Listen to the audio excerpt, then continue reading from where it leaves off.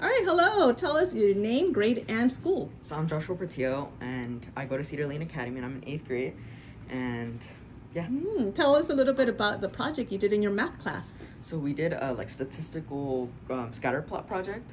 So we got to go around the class, and then we got to interview everybody, and then we got to choose a topic. My topic was whether you prefer a movie, a TV show, or something animated, right? And then with that information, we created different graphs, so frequency tables.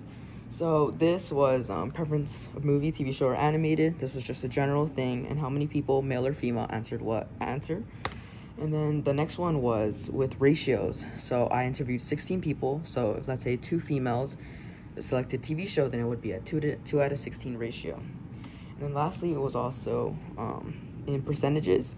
So I converted all the information data I gathered into percentages into the frequency table. And then lastly, I created different questions, which are joint relative frequency and then conditional relative frequency, and then answered those questions. And I even included nice animations to show the answers to the questions I created. And yeah, that was the project. Very nice. And why did you enjoy doing this project?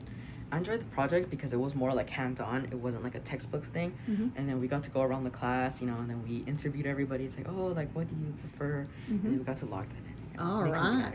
Well, it looks like an awesome project, and congratulations. Very good job. Thank you so much. Thank you.